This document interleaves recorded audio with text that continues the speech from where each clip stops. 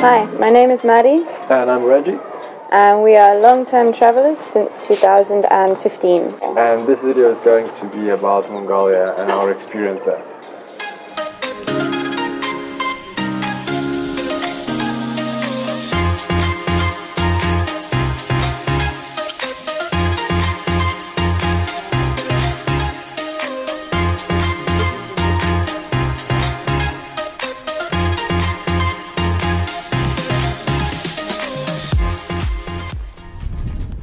I'm happy we finally managed to cross the border after trying for a couple of days and it being quite difficult hitchhiking.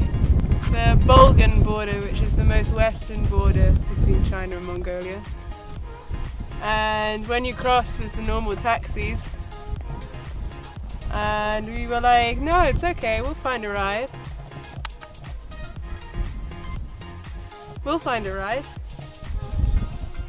I'm a little bit apprehensive, a little bit nervous that it's going to be quite difficult to hitchhike in Mongolia. It's the least populated country in comparison to its size in the world. So we will see.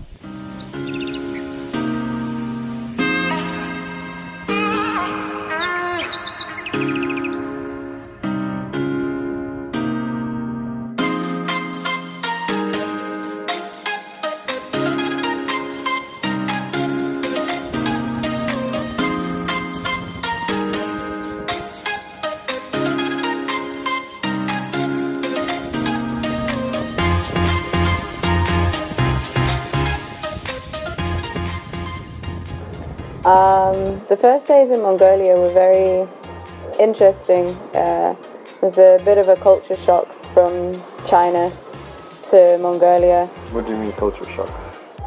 It was a bit of a culture shock from China to Mongolia because Mongolia has so much nothingness and China has so much stuff and people and electricity and internet and cars, and Mongolia has nothing for kilometers, and it was quite Beautiful landscapes and empty steppes, you mean? Yeah, it was beautiful. It was really beautiful, and the hospitality that we experienced on the first day was amazing. So we got to the bank, we had no money. Once again, we crossed the border without changing money before crossing, thinking, it'll be somewhere. But the local town was 44 kilometers away. And by the time we got there, the bank was closing. The doors of the bank were closing as we walked up. And the lady said, like, sorry, tomorrow. And we stepped away a little bit and, what should we do? We need to leave the town then because we need to camp somewhere, which we can do. But we've just got into the town. Now we need to get out. And she overhears our conversation. And she's like, get in my car, I'll take you to an ATM. And the first one doesn't work, and she's already told us a local hotel is like $20 for the night, which is crazy expensive for our travel budget. So she's like, come and stay with me. And we're like, okay, how much will that cost? She's like, nothing, it's for free. So we go with her and expecting, I don't know, a flat or a house or something. I don't really know what to expect. But I didn't expect a yurt by the river. Then we got to her house, what we were thinking is going to be a house. But there's a yurt and a small outside building, like an outside kitchen. And that's where we spent the night. They cooked some dinner. We had a swim in the lake, in the river. And yeah, we had a swim in the river nearby. We spent a lot of time playing with her 1-year-old son, who was adorable and hilarious. Dancing in the disco. Oh, we had a disco for like 10 minutes in the yurt. Just me, Reggie, and this little And he had this toy which you push and it starts playing a song and like having a light music. And he was like, like a little boy. Yeah, that's so much fun. And then we said, where should we pitch our tent? She's like, anywhere you want. So Grandma decided where we should pitch the tent, and I think that was a good spot. I had a good sleep. Even without the mattress that you lost a couple of days ago. Stop reminding me. Yeah, so we slept well. got up this morning, had a quick breakfast, went to the bank to say bye to the lady. Bought her a chocolate. Yeah, added her on social media things. Yes, thank you for so much.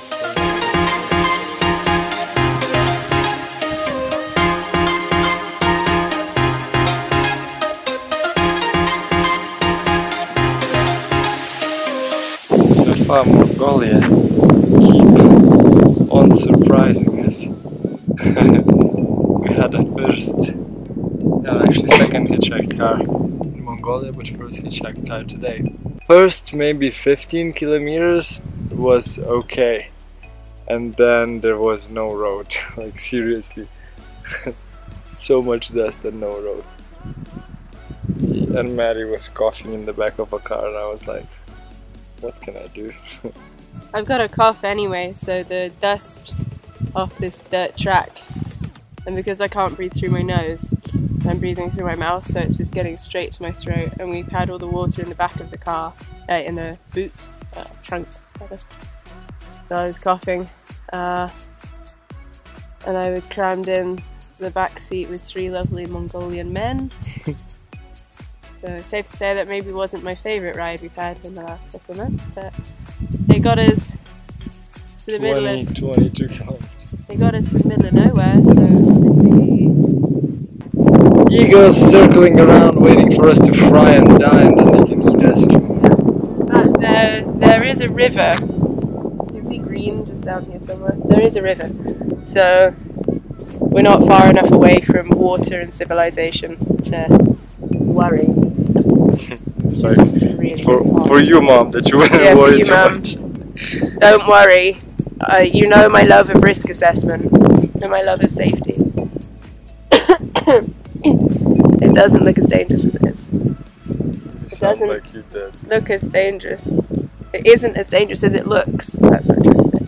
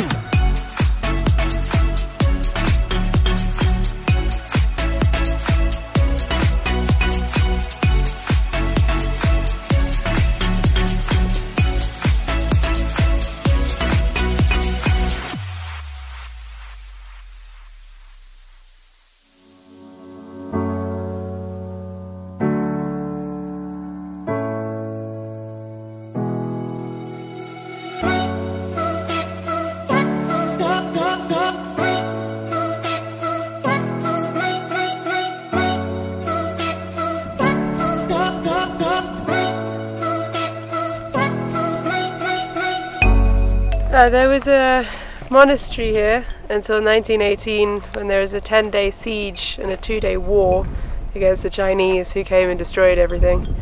And now all that's really left are the ruins that are on the rocks. But I don't know if the monastery was like on this or if it's here or what, but the ruins are pretty cool. They look kind of old.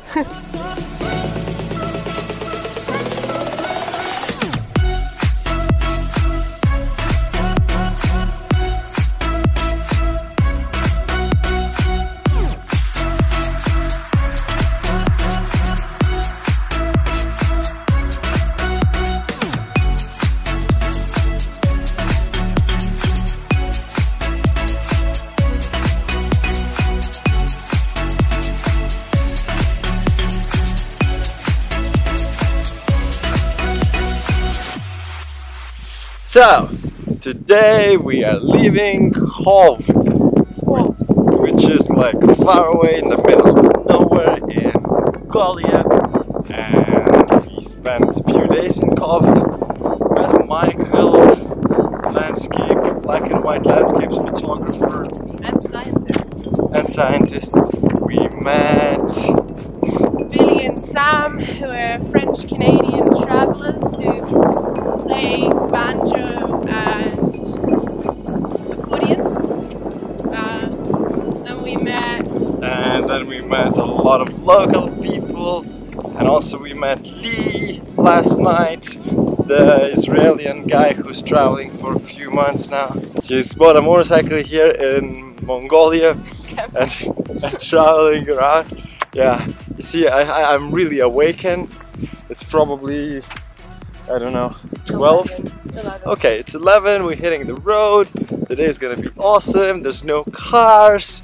We camped on the edge of Khovd. During that night we had a hamster or a rat or like some kind of small fluffy animal going across our tent. Maddie's panicking all night. Reggie, there's something outside. I wasn't panicking the whole night. It was like half an hour of, is that a dog or a wolf or a person or a mouse? I don't know. And then it was like on my backpack outside and fell between the backpack and my knee. And I was like, there's something outside. It's just the wind.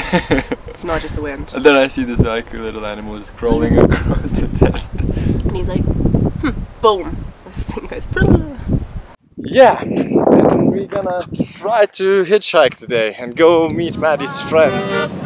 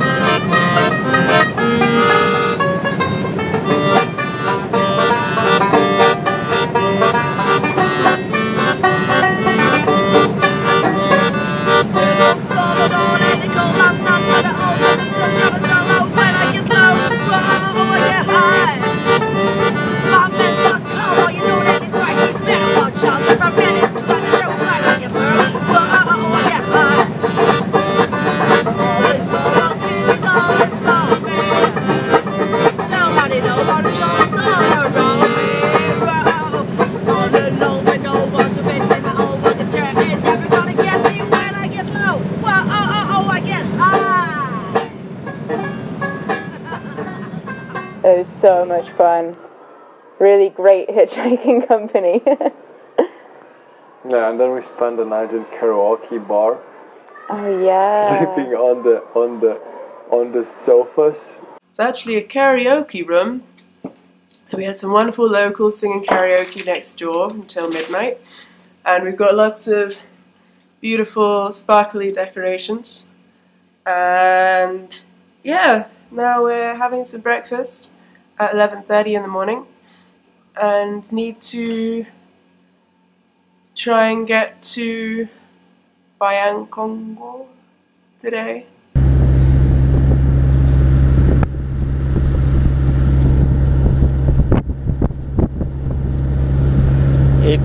6:30 and it's the first hitchhike today.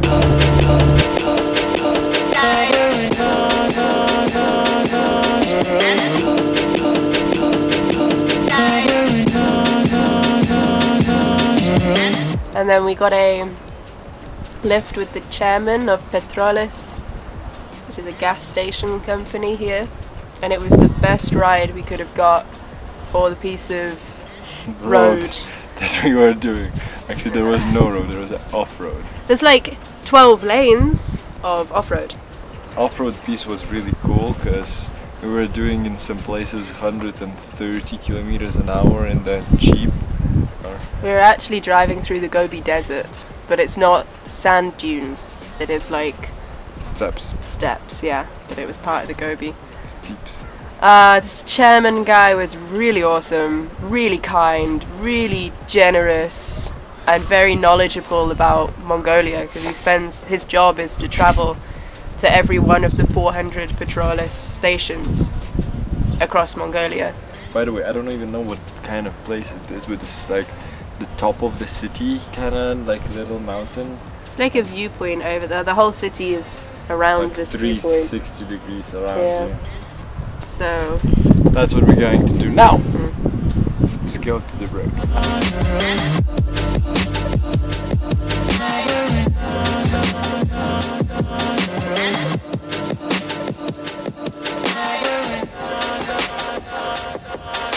And we got a car really quickly, a little flatbed, just one of these little flatbed trucks. And we were kind of crammed in the back. It was a young family. The baby was like a couple of months old, really small. And in the back there was just baby clothes, so many baby things. And we're just squished in the back with all of the baby stuff. That's when I've really got like freaked out.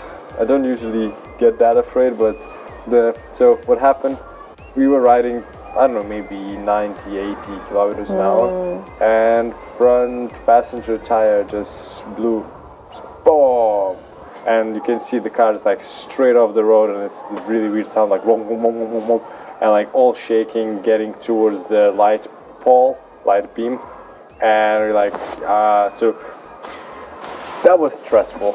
Yeah, we're just chilling, and then and the road's quite high. There's quite a big and quite a steep slope down to the land next to it.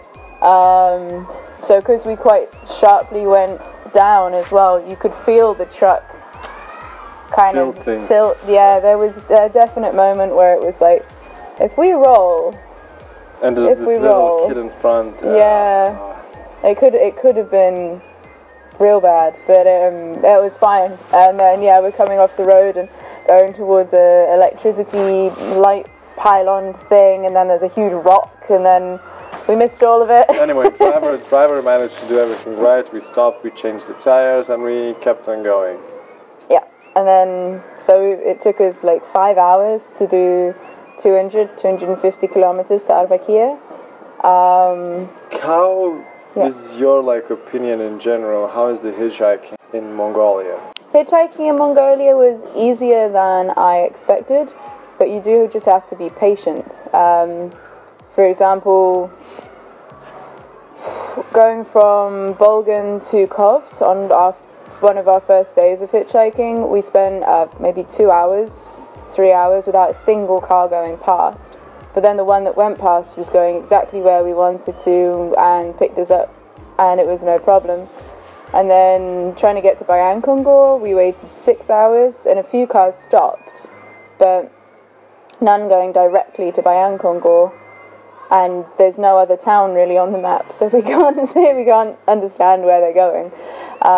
So that was a bit stressful, but it was fine. Like, you cover big distances, you can camp anywhere, and just restock on food and water in the cities, and it doesn't matter if you spend a couple of days out on the steppes camping. It's really interesting for me.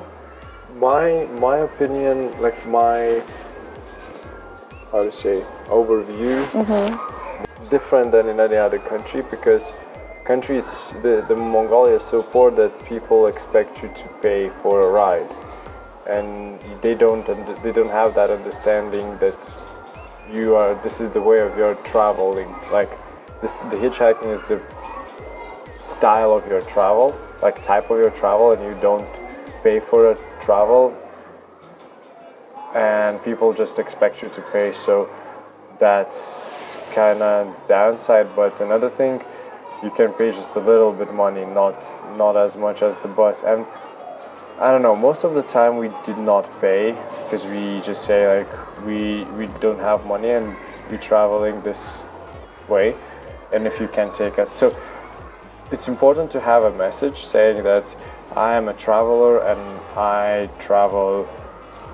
can I travel with your car for free?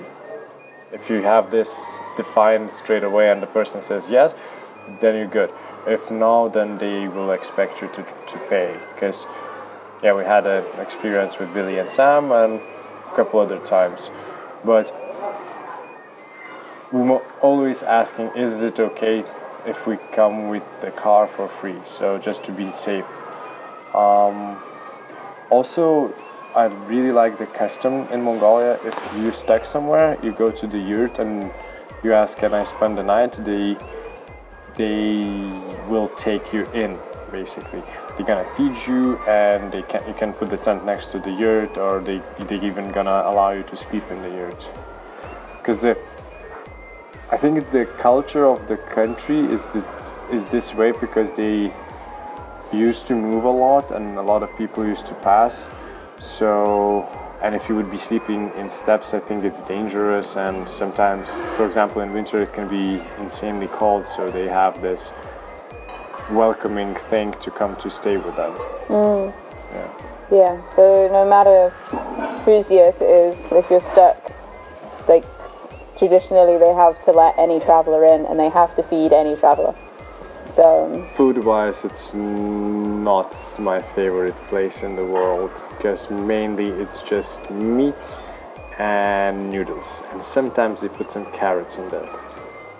The food is, their food sources are limited, so the food you get is kind of bland. It's really salty. I remember it being really, really salty. And yeah, just eating a lot of noodles and meat, and that was about it. It wasn't bad food, it was just bland. So it depends on, if you're a foodie person, then you might not enjoy it too much. But if you're vegetarian. Or if you're vegetarian, good luck. Anyway, I think this is where we're gonna end up this video here today. I hope you enjoyed. Please give us a like on this video, subscribe the channel on YouTube if you haven't already, and head over to our Instagram at Vagabonshoe and follow us on there, as well as Facebook, where we have regular updates about what we're doing, including a link to our website where you'll find lots of blog posts about our travels. countries we visit, people we met, food we ate. Yeah. Yeah.